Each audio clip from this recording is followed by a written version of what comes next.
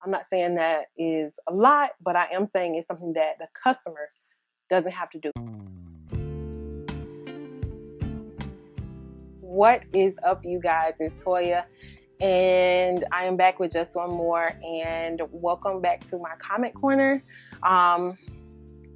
where I'm just going to read some comments and respond to them, because some of these comments lately have been really sticking out, and they're really either really funny to me, or they provide really good information, or they're asking a really good question, and I just want to respond to it. So this comment simply says, I've been using Instacart for almost a year and just now uninstalled the app. They're complete ripoffs. The prices on Instacart are not the same as store prices. Okay.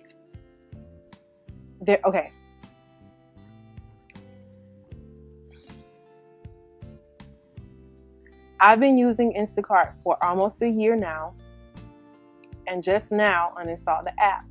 They're complete ripoffs. The prices on Instacart are not the same as the store prices they get the items from. One Instacart shopper made the mistake of leaving the receipt in the bag. The actual prices for the items, according to the receipt, was only $36.38.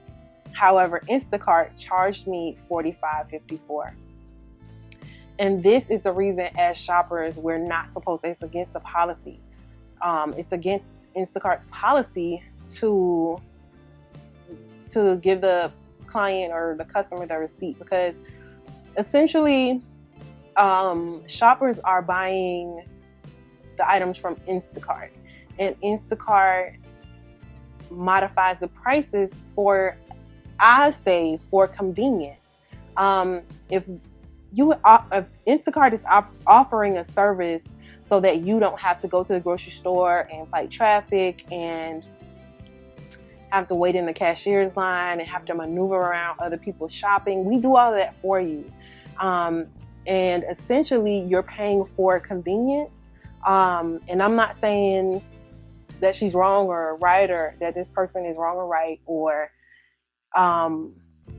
either way. I'm not saying she's wrong or right. I'm saying that this is why, as shoppers, it's against the policy to put the receipt in the bag, because the prices in store prices and what the customer sees is complete, and what the customer is charged, is completely different. And like I said, I think the price difference is for the convenience of you being able to sit at home and pick out items on an app and have them delivered in a specific window of time. To me, that's very convenient. It leaves you time to be with your family.